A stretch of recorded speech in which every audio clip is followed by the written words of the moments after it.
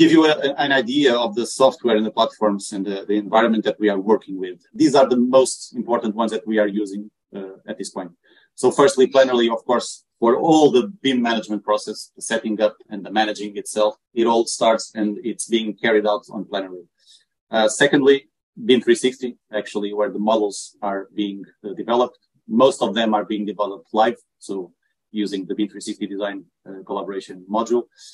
A lot of Navisworks for coordination purposes. A lot of hours also spent with Revit.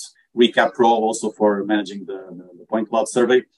Some of visual inspections that we keep doing are also done with Enscape.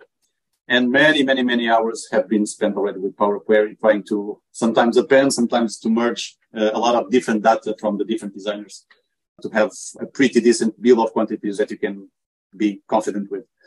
In the end, we have been very happy to have alongside us a team that has been helping us to build a custom-made tool, which at this point goes by the name of Bit2Brick, and we'll also show you a little bit about that, what it does. I think Sebastian, you will be covering that